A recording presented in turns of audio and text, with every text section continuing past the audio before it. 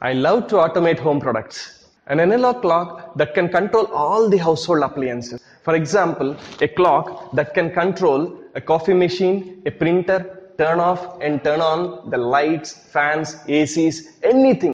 Regarding specifications, I used a Raspberry Pi, a coffee machine, and some analog to digital converter, some relays for switching purposes, and these are the things I used. Coming to challenges I faced, conversion of analog data into digital form, and the current rating of the relays which are used, they should match the load. So depending on these things, these are the challenges I have faced. It costed me about 4,000 per household application.